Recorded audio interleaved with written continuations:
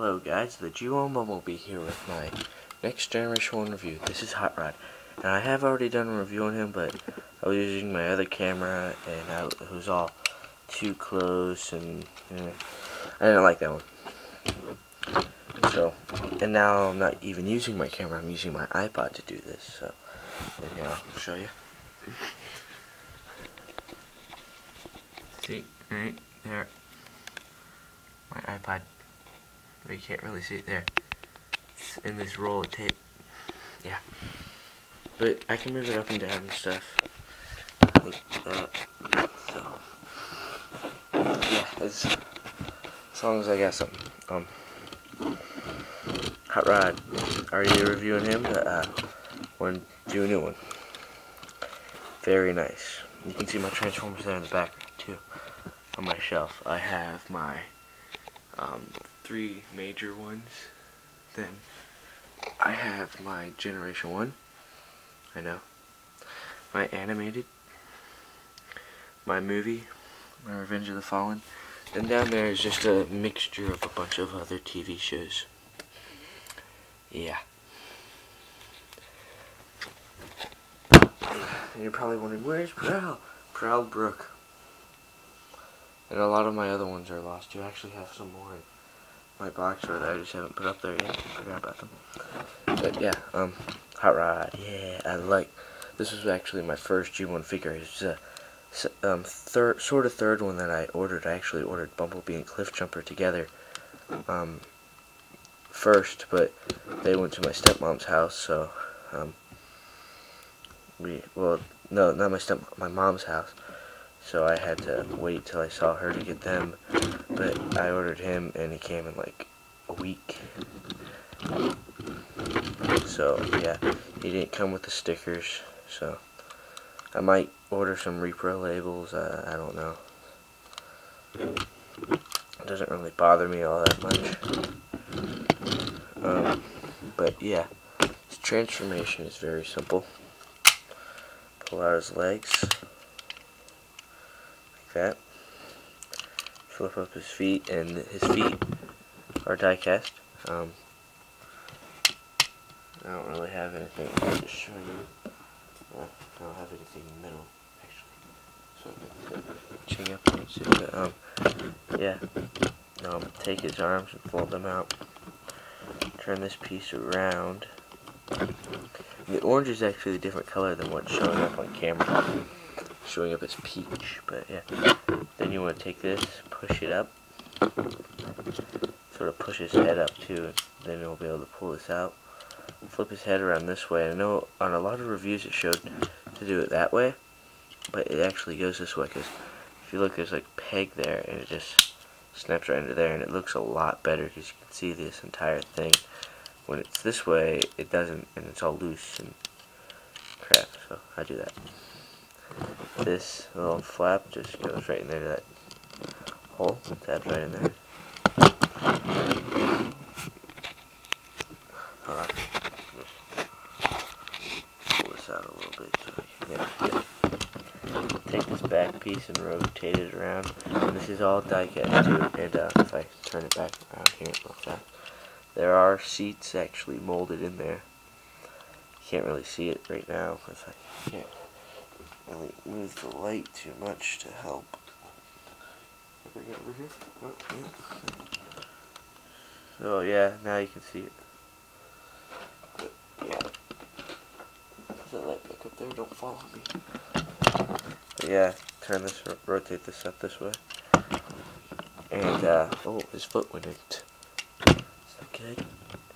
Then turn his arms, or his forearms around so you can do that. There you go. Hot Rod, yeah. Hot Rod, yeah. Very nice figure. It's not very articulated, but again, it's a G1 figure. And yeah, his articulation, you can do that. He can swivel right here, and he can bend at the elbow, and he could move his hands, but these block it. So yeah, he can also move his feet. And if you had his head like now if you have it like this, you just have to grab it. You can look, oh crap, hold on. You can untab it and you can look up, so you can have him flying. But if you have it the other way, like on a lot of other reviews, like that, he'll be able to look down. But yeah, I'm gonna put that back.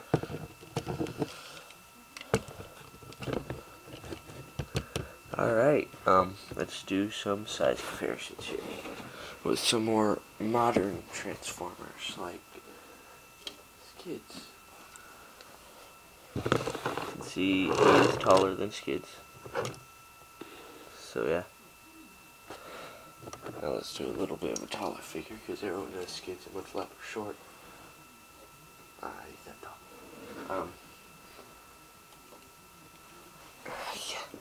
Okay, animated Grimlock in his dinosaur mode, yeah.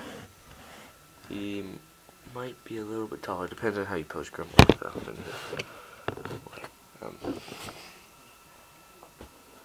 Yeah, and then let's do some G1 size comparisons. Oh, size comparison. Bumblebee. Yeah.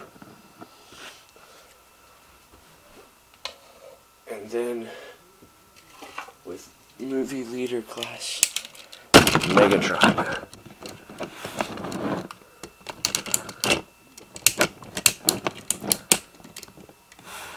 I'm not gonna hurt you, Hot Rod. Help me. Yeah, you can see he's pretty.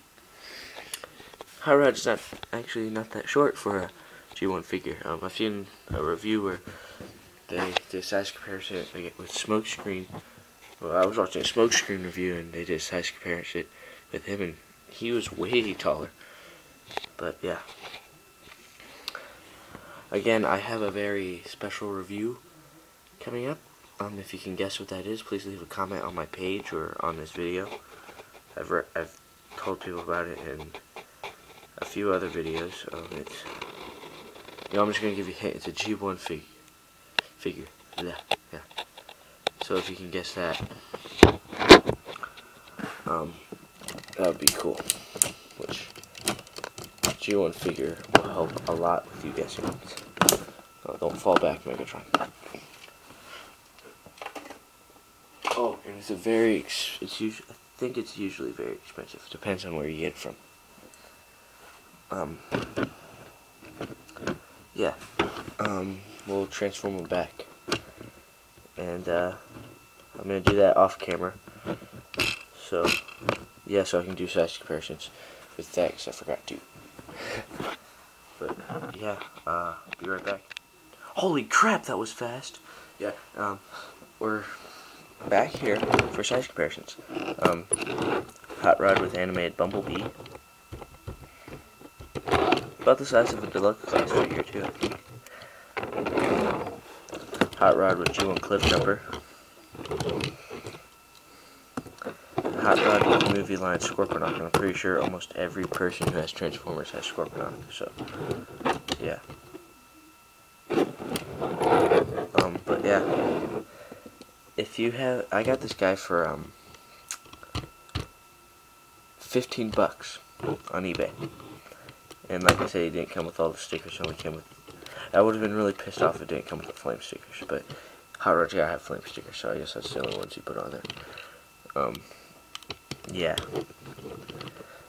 This was the only one up there that was for like 15 bucks, so I doubt you're gonna find it up on eBay for 15 bucks again.